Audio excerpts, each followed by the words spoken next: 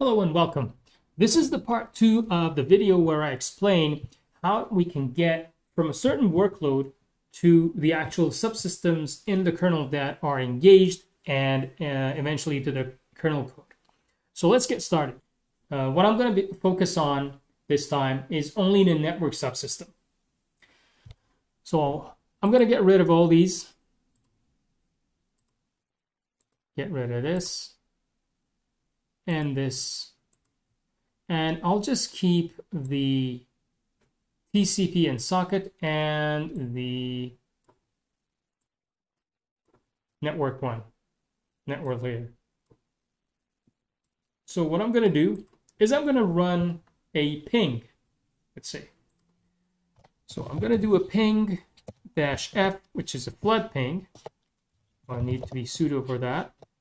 And then let's do it on the actually, let's do it on the gateway 168.2.1, which is my gateway.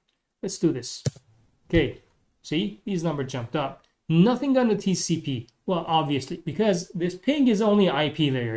It's not going to go through TCP. That actually makes sense. So you can see that these here, I have the dev start transmit, devs transmit. I have these packets being queued. Receive skb socket buffer received, well, obviously, and then I have the NAPI GRO receive entry, which is the NAPI stands for new API. It's a polling based method for reading packets from the network card.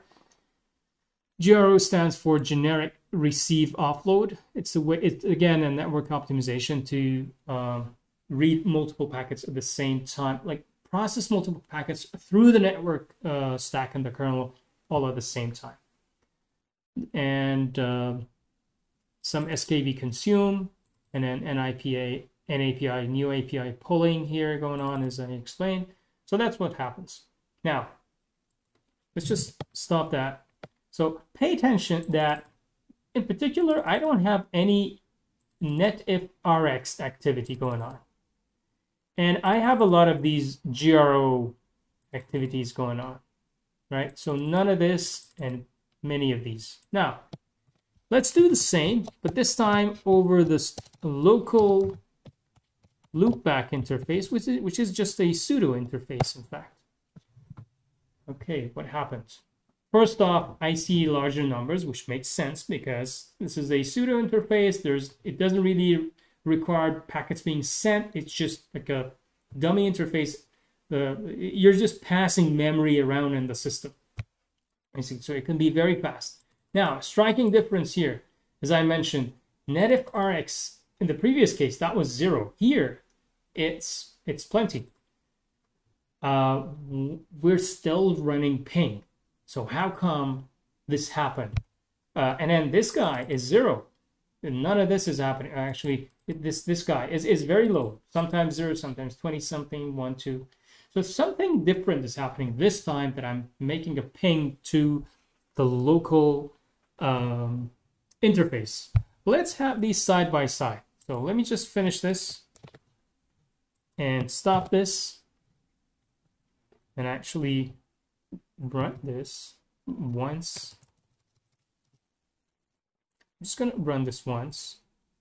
And so actually, I'm going to run this with the ping on the local. Just going to run it without the interval. And I'm going to wait a few seconds and then just Control C. These are the numbers I have. Let's also run another instance of this. Actually, let's open a new terminal, detach the terminal so we can have a different window here. Now run the same thing, but first let me stop this, do the ping to my gateway, which goes through my actual wireless interface. Flood ping going on, perf, start, okay. There you go, perf. Do your job. Wait a few seconds. Voila. Here's the output. Okay. So what's going on? Let's just stop this. I want to kill my gateway. As you can see here, netifrx, let me just shrink this so we can compare them very easily. Netifrx here is 0. The GRO receive, on the other hand, is plenty. Here, it's vice versa. Netifrx is plenty, this guy is 0. And again, the difference, this being million, is just because I can ping at a higher rate when I'm using the loopback. So, what's the difference? And this is something very interesting. We want to figure that out.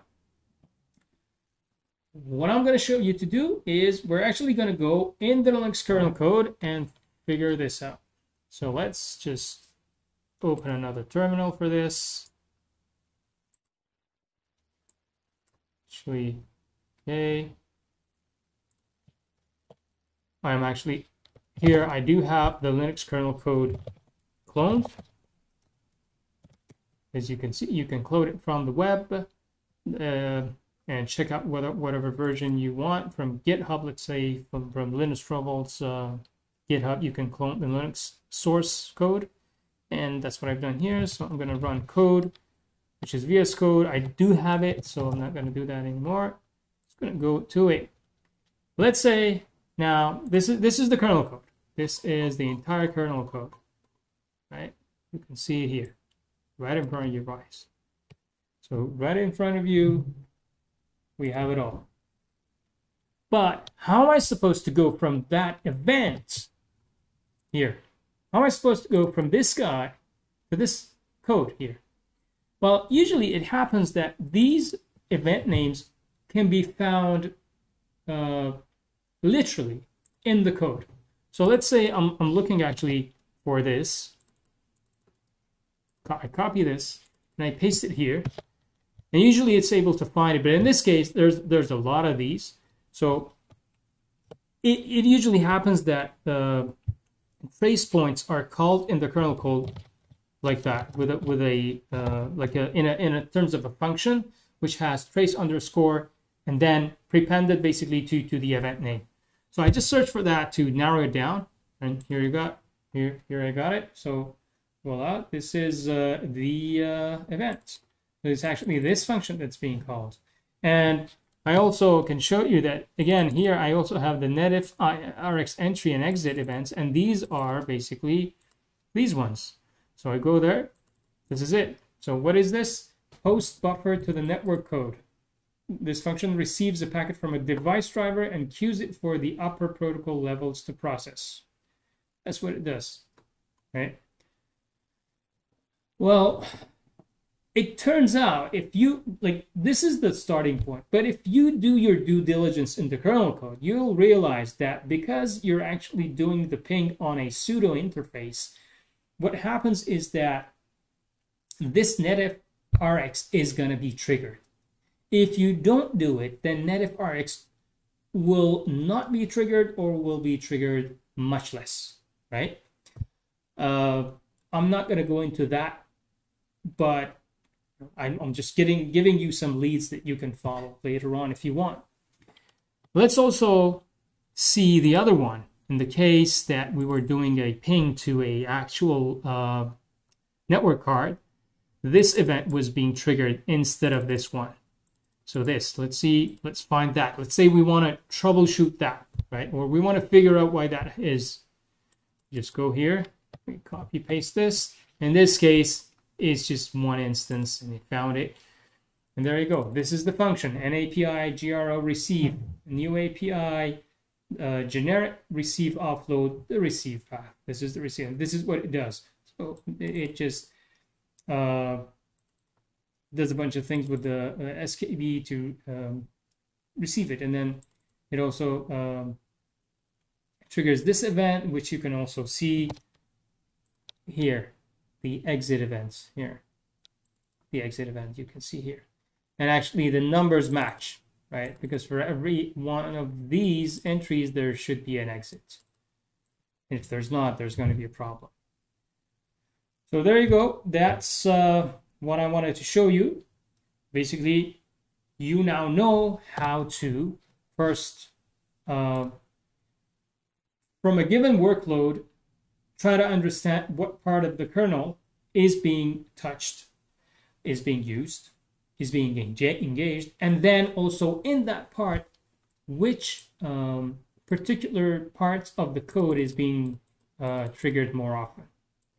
And then from there, how to go to the actual kernel source code. So I gave you a full example of this. I hope you liked it. I'd like you to put your comments down below so that I could do different videos for you next time, better videos if you want, videos on different subjects if you want. Please give this video a thumbs up if you liked it and subscribe to my channel. I hope to see you in my next videos. Thank you very much and bye-bye.